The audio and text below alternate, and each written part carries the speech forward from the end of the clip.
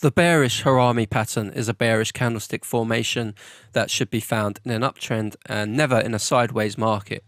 And here an uptrend is defined again by the presence of a 10-day high in the previous bar.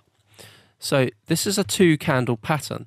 The first candle is a large white up candle and the second candle should be a small black candle.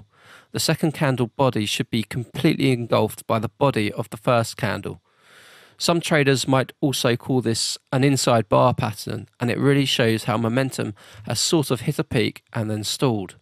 And the lower close of the second candle suggests that the market is ready to swing back the other way. It's also noted by most sources that the signal is stronger when the second candle is small compared to the first candle. And here's a real life example of a bearish Harami pattern, shown here by the red arrow on the daily chart. Looking at the results from shorting the bearish Harami pattern, you can see that we recorded a break-even result across our selection of 21 markets when we combined the pattern with a one-day holding period. And in stocks, we recorded results that were no better than the average benchmark return. The pattern also performed modestly with longer holding periods.